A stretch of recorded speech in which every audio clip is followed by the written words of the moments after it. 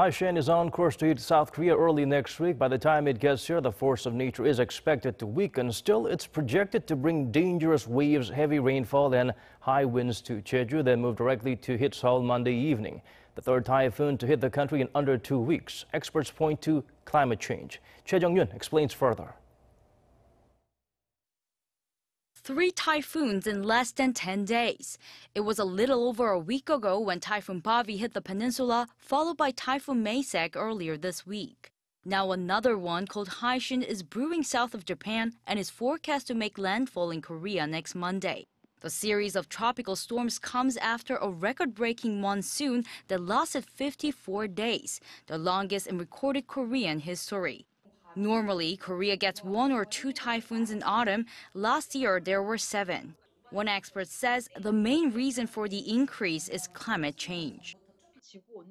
In all of South Korea's history, the weather has never been this turbulent. Climate change and global warming have changed many factors that actually generate typhoons and determine a storm's trajectory and strength. There are largely 3 factors. 1, the anticyclones in the northern Pacific region. 2, the temperature of the ocean surface surrounding the area. And lastly, the upper current that flows north of the peninsula from west to east.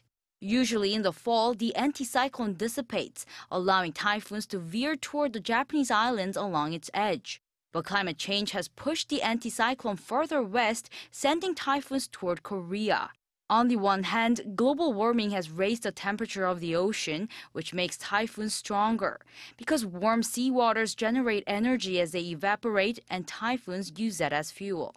Higher sea levels could also cause more damage along the coast from bigger waves.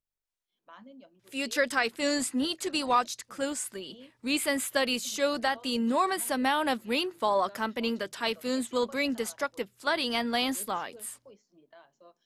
She added that the world is feeling the climate change more acutely, which contributes to a higher frequency of natural disasters and threatens many lives. While prevention and recovery efforts are critical, now could be the time to take more fundamental action for the future. Choi Jeong-yoon, Arirang News.